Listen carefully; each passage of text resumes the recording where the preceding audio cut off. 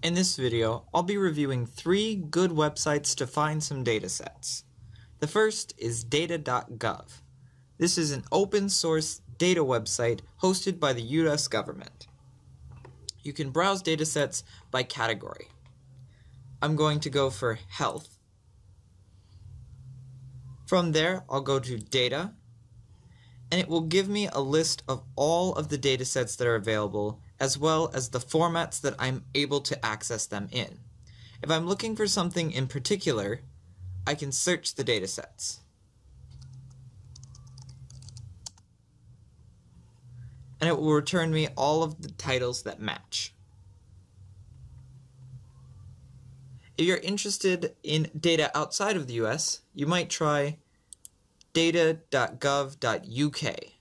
This is a similar environment, except that the data comes from the United Kingdom's government instead of the United States. You can browse data by theme, or go to the Data tab, and to Datasets, to begin looking at datasets immediately. Again, it gives you the title of the dataset, as well as the formats that you're able to access it in. The last website I'll be showing you is the World Health Organization.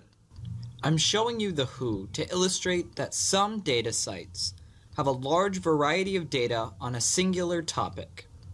In the case of WHO, it is World Health.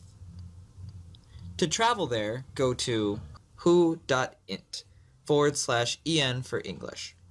This one is a little bit more difficult to navigate. From the splash page, go to Data, and scroll to the bottom. Here you'll find Data Repository.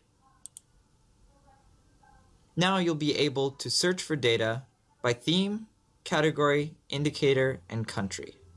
I find that category is typically the easiest to find what I'm looking for.